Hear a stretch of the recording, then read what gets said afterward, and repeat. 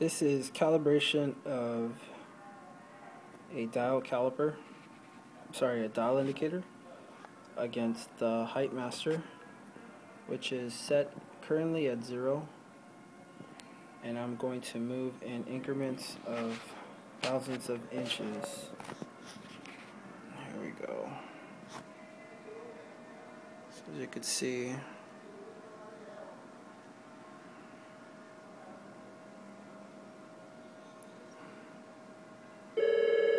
we just went 1 thou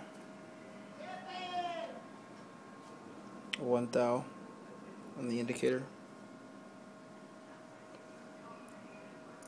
Auto line 1, auto line 1. Auto line 1. 1.5 thou and 1.5 thou on the indicator. And let's go to 20. As you can see, it's turning as I turn it.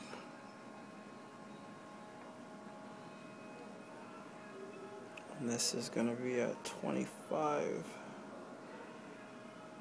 which is right there. And then we're going to settle at 30 thou.